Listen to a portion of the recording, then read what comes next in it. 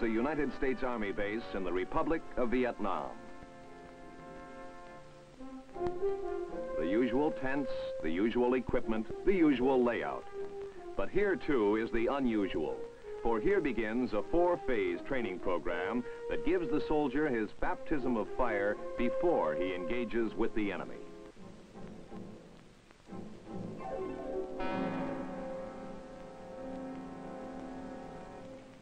Phase 1 starts with the arrival of replacements assigned to the 1st Brigade of the 101st Airborne Division. Very few minutes elapse before the replacement hears the key words that will dominate his existence for as long as he remains in the brigade. I'm Sergeant Wilkins, 1st Sergeant, Replacement Training Company. I want to welcome you to 1st Brigade, 101st Airborne Division, Phang Rang, Vietnam. Our theme here is, stay alert, stay alive. Stay alert, stay alive. This 4-word phrase is the theme, the guiding philosophy of the 6-day, 80-hour training period now ahead of the replacement. Most of the hours will be allotted to intense, rugged, strenuous activity. An early few, however, are used for orientation and indoctrination. And it is during this period that the replacement meets his new commanding general, Brigadier General Willard Pearson. Service with us. I just want to make a few administrative comments, and that are these. First, save your money when you're here. You don't need money unless you go in R&R. Save your money, and when you go back in 12 months, you'll have the money you need for the car, to start the college, down payment on the home, get married, whatever you got in mind. Don't waste it here. Save it. And by doing this, you'll be contributing to the anti-inflationary program that concerns our government and the government of Vietnam. We believe that in union there is strength, and we're all on the same team. We're all fighting the same war. We all get together and work together and beating the enemy and defeating them. The instructors are all combat veterans with hard, practical experience at fighting both Viet Cong and North Vietnamese enemy units. The manner in which you conduct yourself in the towns and the crowded areas will reflect directly upon you and your image as an American soldier. During the next 5 days, you'll be entering your preparatory or P training. During these 5 days, you will be taught the tactics that the VC will use against you, and also the tactics which we have learned to combat him and to kill him. Since P training occurs just prior to the soldier's entry into combat, his motivation to learn is at its peak, and he is eager to absorb the many subjects covered. Take up things such as physical training to acclimate you to the weather conditions in Vietnam. You will also have adjustment of artillery fire, VC mines and booby traps to teach you what we had to learn the hard way. Troopers, one of the most important aspects of the training program is when you run the individual reaction course. This reaction course, more than anything else, will enable you to stay alert, stay alive on the battlefield in Vietnam. And since that battlefield exists in an extremely hot and humid land, physical alertness demands liberal doses of physical training. These exercises are unpleasant, tiresome, and dull, but they are also an essential factor in conditioning the replacement to the tropical climate in which he will be serving. Fresh from the States, the soldier consumes 6 to 8 canteens of water a day and is quickly exhausted by the combination of climate and terrain. The week of conditioning lowers his water consumption to 2 or 3 canteens a day and makes him a physical match for the country's hills and mountains.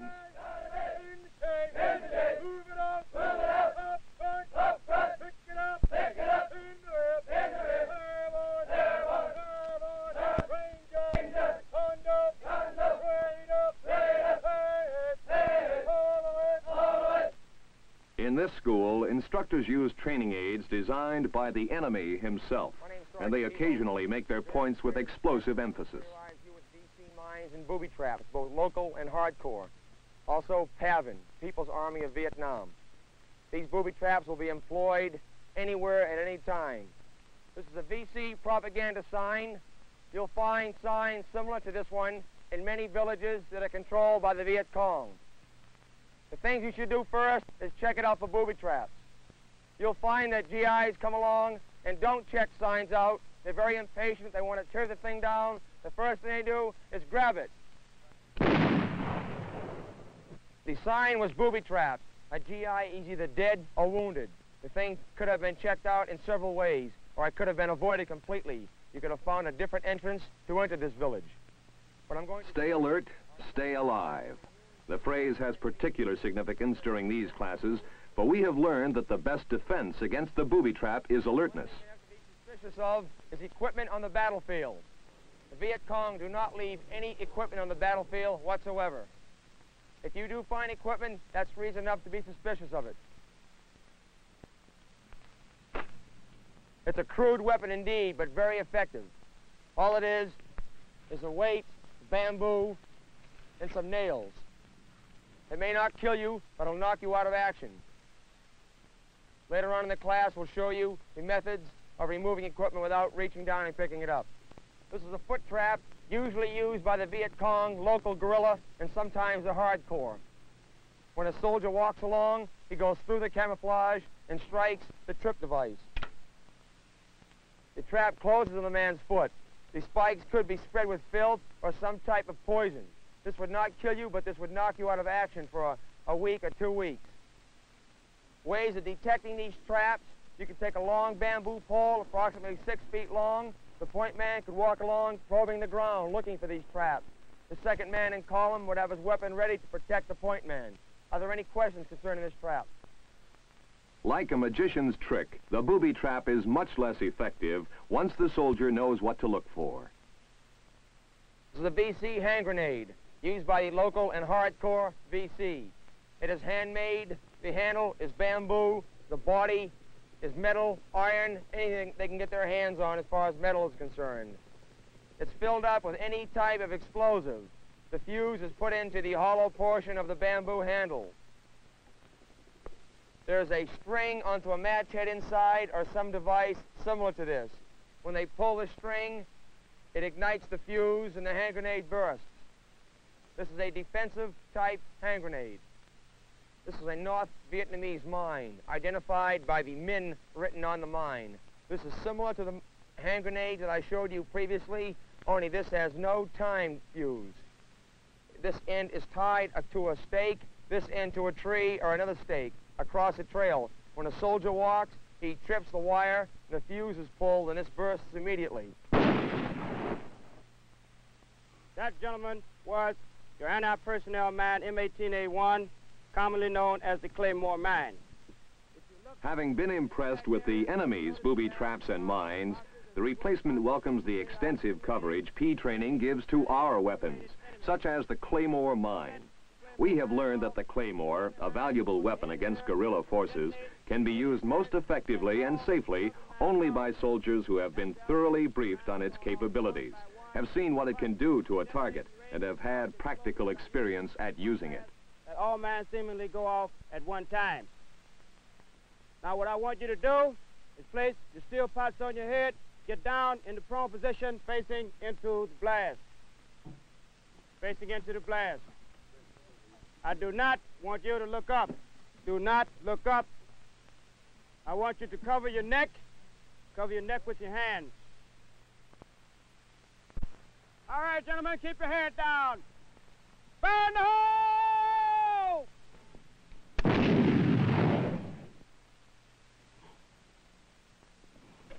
My fellow Inspector Sergeant Perry is bringing us a few boxes that were out in the target area.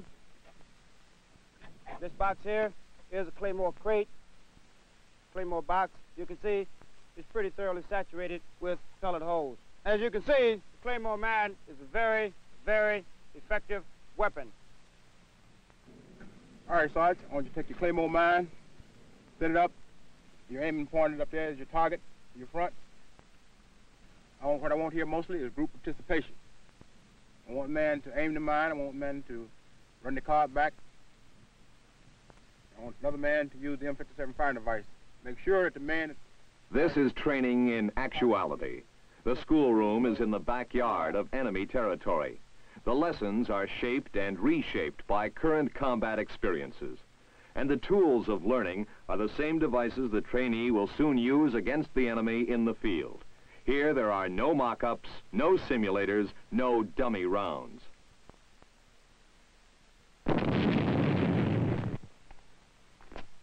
Scratch one chicken, decapitated the hard way, to forcefully introduce a major subject.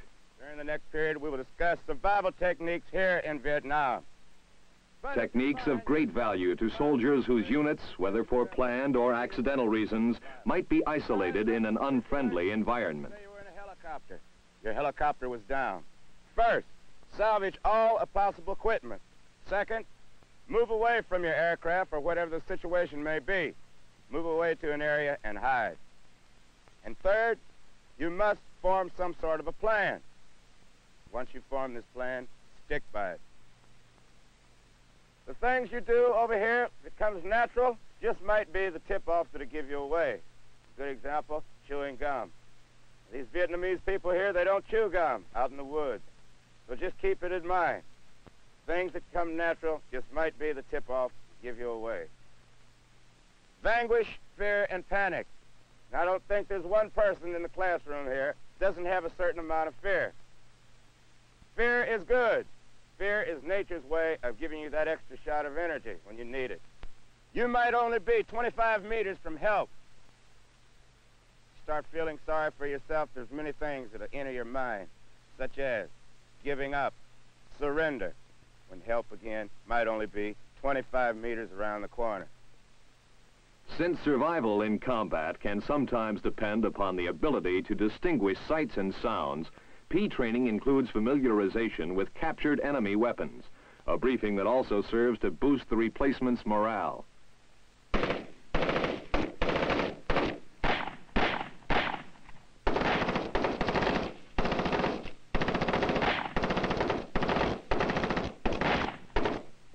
The replacement company has been assigned a mission for this afternoon. We're to go out with 2 patrols and conduct a reconnaissance-type mission in our general area of operation, which is outside of the inner perimeter here. We'll have 1 3-ration meal. Along with us, we'll have 2 canteens of water and 2 M79s to the... Each patrol leader, a replacement, has been told the nature and mission of the patrol, but he must organize the particulars, and he must brief his men. The show is his, though instructors will always be present to forestall any serious errors. P training leans heavily on correct patrolling procedures, for this is a war in which small unit action is the primary form of combat. Support is operating on 38.70. Their call sign is Slick Method 7. You men can start camouflaging yourself.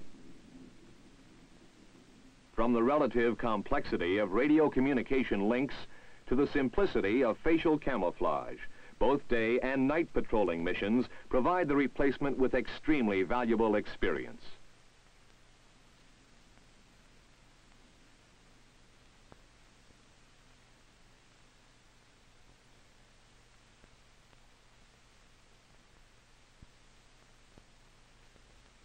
The training patrols are conducted beyond the perimeter of the base camp, and the enemy has frequently acknowledged their presence with sniper fire.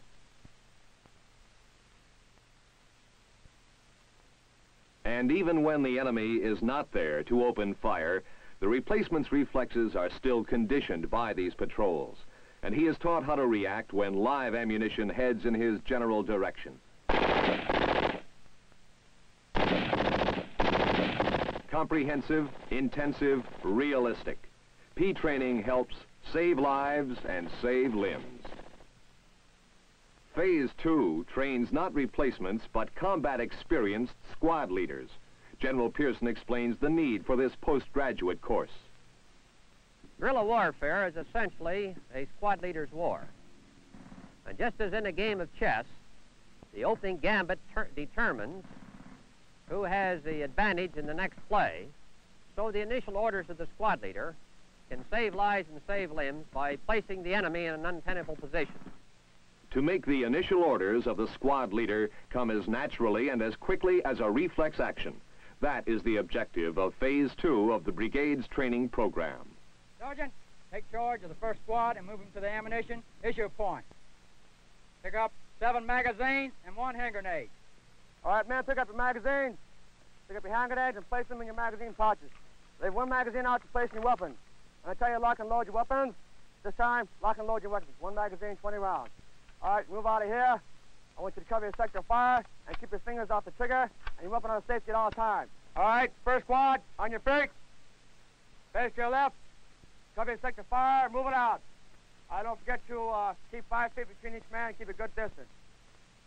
Stay alert, stay alive, man. Start thinking right now. The leader is provided with a squad of replacements undergoing their P training, carrying weapons loaded with live ammunition, and then headed for a 625-meter stretch of ground that will confront him with a series of realistic situations demanding immediate decisions. Its purpose, to polish his professional abilities to the point where any combat situation will automatically trigger the correct reaction on his part, a reaction that will snatch the initiative from the attacker.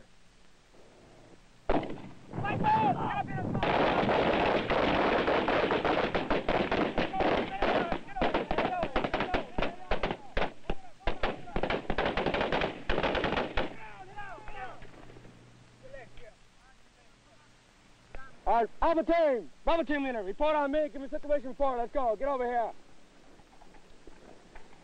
Oh, what is casualties? Plenty of ammo. Okay, get back to your team. No casualties, ammo is okay. Okay, get back ready to move out. Stay low.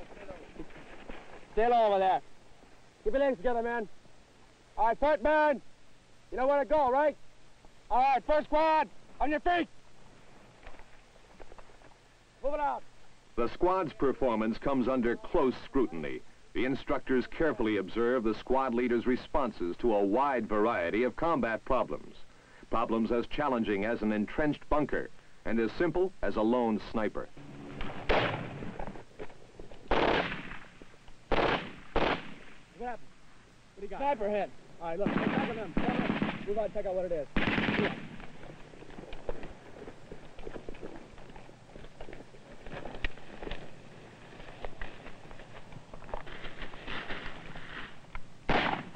Good job. Okay, first squad, on your feet. There is stress on method, deliberate, methodical technique. The reaction course is designed to be habit-forming, but these are habits that will save lives and save limbs when later actual combat duplicates the situations faced here.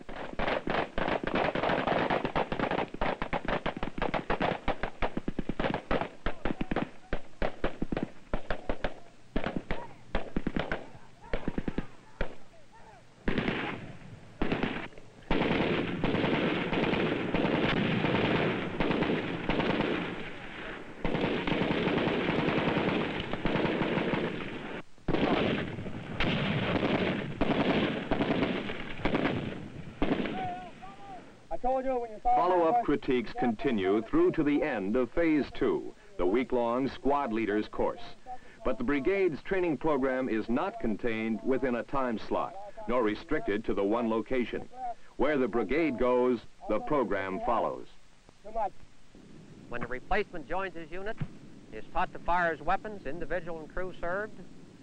He participates in platoon and squad live firing exercises, rehearses air mobile operations with live artillery and TAC air. At 1400 hours today, the 3rd Platoon will conduct a heliborne assault to seize and secure objective area Abu. This will be a training operation in conjunction with normal combat operations. Phase 3, training concurrent with operations, has already given the replacement heavy practical experience at firing his and other weapons used by his unit. Now, it puts him to work in enemy territory. The first ship will have the first squad leader and 5 of his men. The second ship will be the platoon headquarters, minus a platoon sergeant and 1 machine gun crew. I want a machine gun on each flank. The first squad will be the base squad in the middle, second squad on the left, third squad on the right. What kind of shape's gun in, Lucky? Oh, she's in good shape, John. We'll be fine. How about your ammo? We got 400 rounds. There is a great deal of attention to detail, a great deal of emphasis on the role of the individual soldier. The fact that he is still actually an apprentice is not lost sight of. His responsibilities, what he must do, how he must do it, the weapons and equipment he will carry and operate. All these factors are examined and reviewed. In essence, a very legitimate military operation with a sound objective to achieve is made to serve double duty as a session in on-the-job training. Round? Right, Sergeant. Is it the old, or is that some we was issued the other day? This is some of the old ones, Sergeant. Did you understand the lieutenant's briefing completely? Right, Sergeant. What ship are you flying in? On the first ship, Sergeant.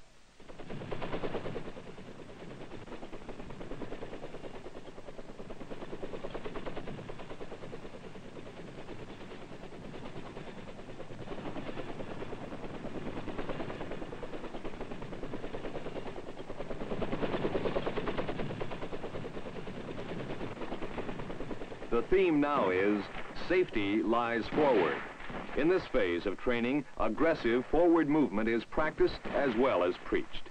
It is emphasized as the surest way to survival.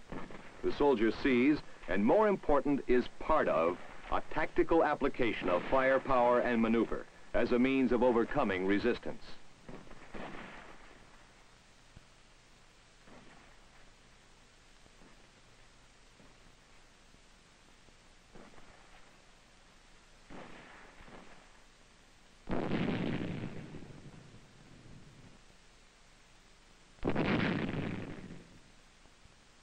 For him, the mission represents a major transition.